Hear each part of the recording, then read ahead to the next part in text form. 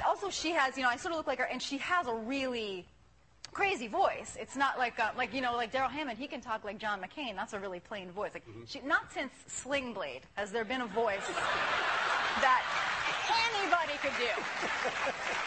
Anybody could take a swing at this voice. Yeah. And how would you describe it now? I mean, in breaking it. Beautiful Alaskan Wind song. It's a beautiful.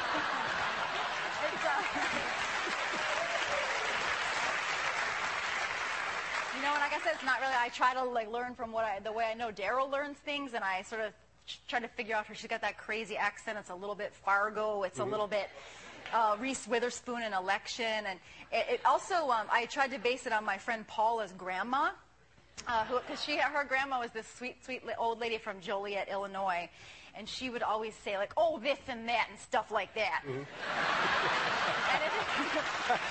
if we would if you call up looking for Paula, she'd be like, "Oh no, Paula's sleeping.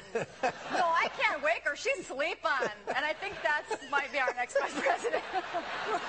Oh no. But it sounded to me a little, and I don't know what the connection would be. It sounds a little like Upper Midwest, kind of Great Lakes region. Yeah, she's dropping the G's, and she also, I asked Seth Meyers, this is the guy who really writes all those sketches we've been doing, and so I said, can you put a lot of R's in there? Because she gets her R's, or she really loves the, like these terrorists and William Ayers, and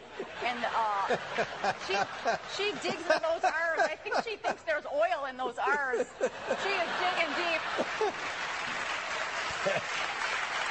Well, it's very strong. Thank you. And you correct me here, but I think the first one seemed like it was 70% verbatim taken out of. Oh yeah, we did the one that was the Katie Couric interview, and Seth wrote, and I said, you know what? Let me go online because I just want to write down this one crazy part where she got lost in a corn maze. Someone she was talking, and she started going like this, and she was just talking about taxes, and she just got lost in that corn maze. There's certainly been a strange reaction to it, and then I've seen people who say, "Oh no, you're helping them them because it seems makes her seem nice, or the Republicans say it's sexist." Sexist? How could it be sexist? There was some lady from the McCain campaign that there's some lady. I'm still talking like. There